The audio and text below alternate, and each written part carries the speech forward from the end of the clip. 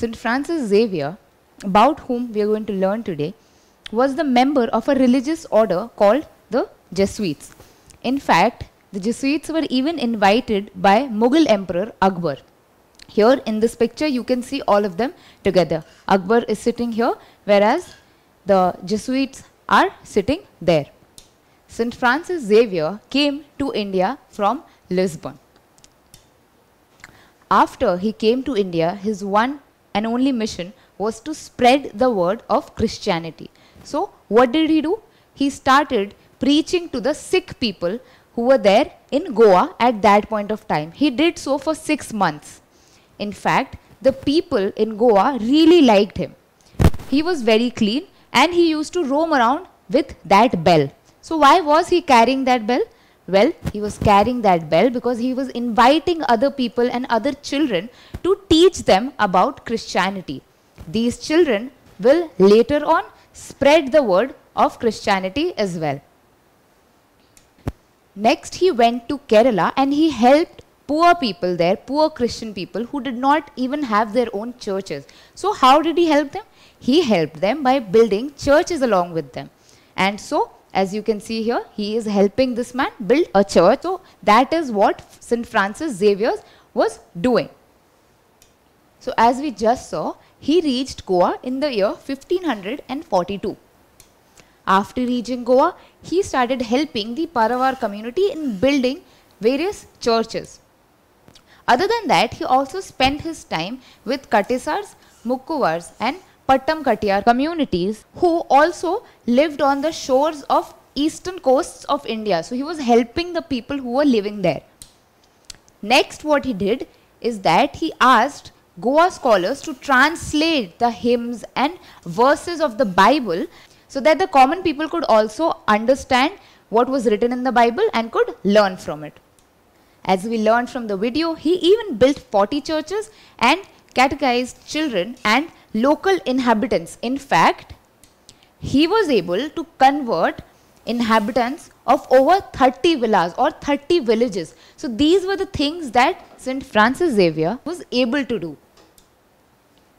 Even in this painting here, which was made by Andre Reynoso, you can see St. Francis Xavier preaching about his religion to the people of Goa. Now, he died on 2nd December 1552 in China. And in Goa, you can find the casket of St. Francis Xavier in the Basilica of Bom Jesus, which is there in Goa in India, and a lot of people visit this place as well. Next, we come to another Christian missionary. Who was this? This was Robert de Nobili. He joined the Society of Jesus, which consisted of religious men. So while he was studying, while he was pursuing his education, he got to know about such a society and he joined it. The people in this society, what did they do? They preached about Christianity, and so Robert de Nobili joined these people. These men would do charity work and go to other parts of the world to spread the teachings of Christianity. Now, Robert de Nobili, he came to India for the same work. He traveled to India and reached the shores of Goa in 1605. Now, the thing is that before this, the Christian people, they were only preaching to the lower class people, the poor people. However, when Robert de Nobili came, what did he do? Well, firstly, he adapted himself to the local customs of India. And why did he do so? Well, he did so in order to connect to the people and their identity easily. So he connected and he adapted himself according to Indian people so that Indian people could also identify with him easily and learn from him. Other than that, he even used words. He used Tamil and Sanskrit words such as Kovil instead of church, or to refer to a place of worship. He even used the word Guru for priest and Veda for the Bible. So we can understand that he was really adapting and he was learning from Indian traditions. In fact, he even started to resemble an Indian guy. Why? Because he wore a white dhoti and wooden sandals to look like a sannyasi, as can be seen from this picture here. He even wore a 3-stringed thread like the Brahmins. His 3-stringed thread resembled a cross. However, he wore it and people used to think that he does resemble a Brahmin indeed. You see, that's not the only thing that he did. In fact, he even stopped eating meat, as Brahmins did not eat meat either, and he started carrying a stick like Hindu monks, which you can see in this picture here. Next, what he did was that he tried to understand the Indian language, which was Tamil and Sanskrit. So he learned Tamil and Sanskrit and lived like a sadhu. He also translated, now that he knew Tamil and Sanskrit, so he translated Christian psalms into Tamil so that the locals could now also understand the word of Christianity and the doctrines of Christianity in a better way. Now, he was also able to convert, because of all of this, he was also able to convert hundreds of lower class men into Christianity. Finally, he also died in 1656 after preaching for several years. Now, what was the impact of Christianity in India? Well, at that point of time, India was ruled by the Mughals, right? And who was the king back then? Akbar was the king back then, and he was fascinated by various faiths and various religions that were there in that point of time. So what did he do? When he came to know about the Jesuits, he invited them.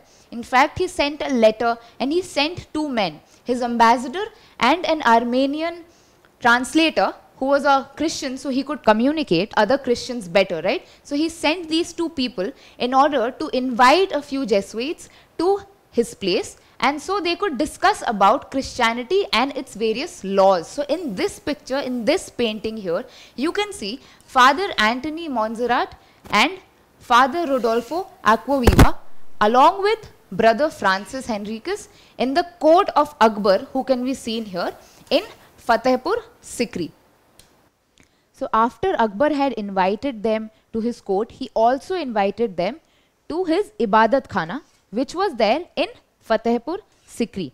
So what was this Ibadat Khana? Well, this was a hall of worship where people of different faiths, different religions would come together and discuss, talk about their particular religion.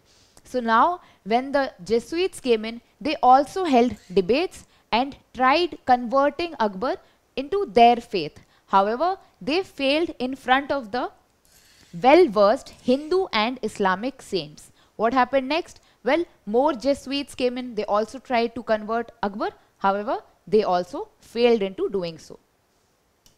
However, Akbar was very much tolerant towards their faith, and he even got married to a Christian lady. However, he was never really ready to convert to their religion.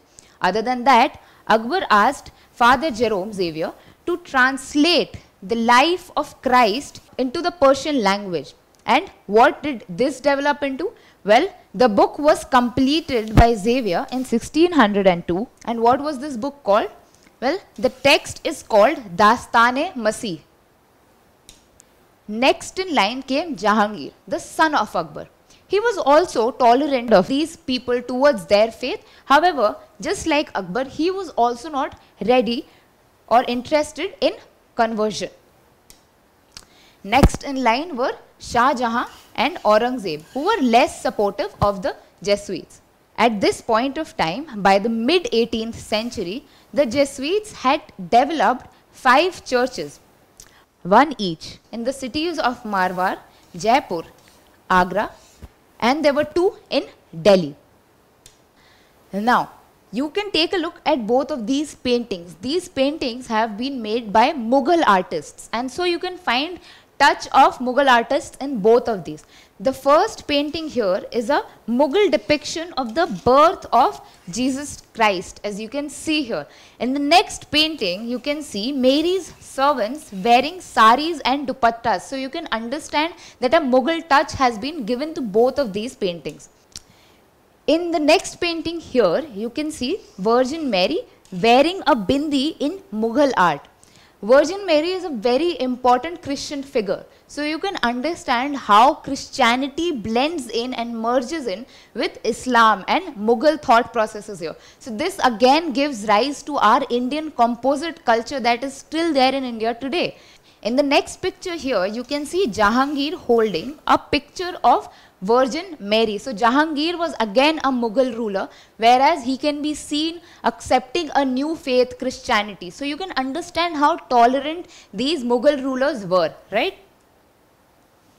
In the next painting, we can see Christ seated on a throne and people wearing Mughal style clothes. As we have seen that these paintings have been made by Mughal artists. So naturally a Mughal touch has been given to all of these Christian stories. In the next painting you can see Sufi sheikhs with Christian missionaries. So here is a Sufi sheikh and here you can see a Christian missionary sitting in one of the ruler's courts.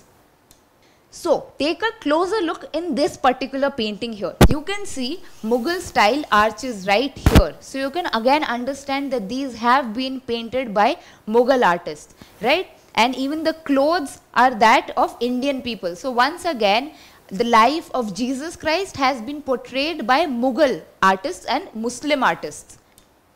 So, as we already know that the Mughals took a keen interest in Christianity. Amongst them was Akbar, who was very fond of quotes from the Bible. We get to see this because of another historical monument, which is the Buland Darwaza, which is there in Fatehpur Sikri in Uttar Pradesh. So now let's move on and see how Akbar showed his interest towards Christianity. You see, this is the main gateway which bears an inscription which is in Persian. We can also see that in this picture here. This is a quote from the Bible. So we can see how a Mughal ruler was tolerable of other faiths and of a very secular nature. This is when Christianity emerged in India, and even in this day and age, it is very famous all throughout the world. Don't forget to subscribe to our channel and hit the bell icon. You can also register for free on DeltaStep.com or download the DeltaStep app and get easy access to more than 5,000 amazing videos as per your school syllabus. Master each topic with our adaptive practice technology. Get million+ questions with step-by-step solutions and unlimited mock tests. Get all your doubts resolved instantly. Learn via games and get a chance to win amazing prizes like PlayStations and iPads. So at DeltaStep, learning is not just fun and easy, it's rewarding too. So register for free now.